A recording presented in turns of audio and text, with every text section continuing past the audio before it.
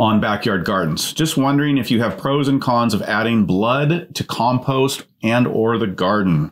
I butcher pretty much all year, but have not tried this. Yeah, this is a good one. This is a good one. I love this question, and it freaks a lot of people out because a lot of people think you shouldn't put any blood, any offal, any of your butchering waste into your compost. And there are some cons. You could develop some toxins, some bad bacteria if you don't do it right.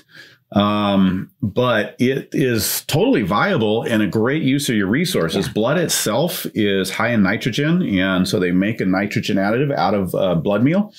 And you can totally add it. You just want to make sure you've got a good compost pile and that it's working and is really digesting well and biologically active and not just sitting there going bad.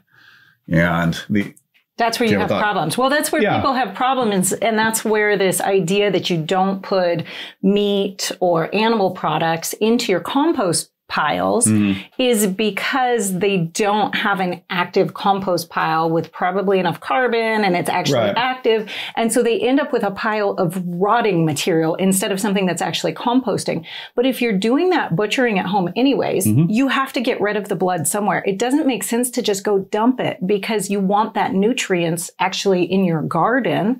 Those are great nutrients to have. So it's really a good idea if you can do your compost pile right. So what we do in the fall when we start butchering is we just use tons of wood shavings and you can literally bury it. Our dogs don't even get into it if we bury it so well, and that gets it breaking down. We mix it in the middle of the pile and then cover it in wood shavings.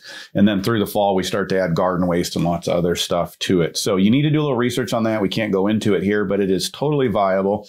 It's just a great thing to do. There's no reason to haul it to the dump or do anything else with it. You just want to recycle right there on your property. Now, let me ask really quickly, are there other ways to use blood into the garden? Like, can you dilute it down enough, or is it better to compost it? So I've taken it and with that idea of a blood meal, but I haven't tried to make blood meal and dry it out. That would just be, I just don't think that's you need to use really a lot of energy to do that. And there's just no reason for that really, unless you're just going to go buy it because you need that source and you don't have any other way to get it. But yes, I have tried watering it down and watering the plants with it. Yeah.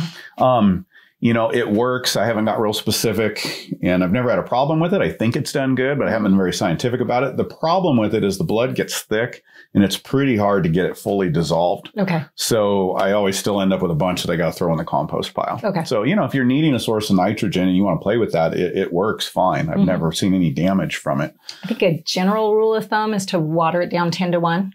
1 part blood to 2 parts water. That's certainly if you're going to get into urine. Yeah. That's about what it is. Some people say 20 to 1, 10 to 1. On blood, I don't have that on top of my head, but that would be pretty safe. I would say that was pretty safe. You're not going to overdo it if you're at 10 to 1. Okay. Yeah. Good.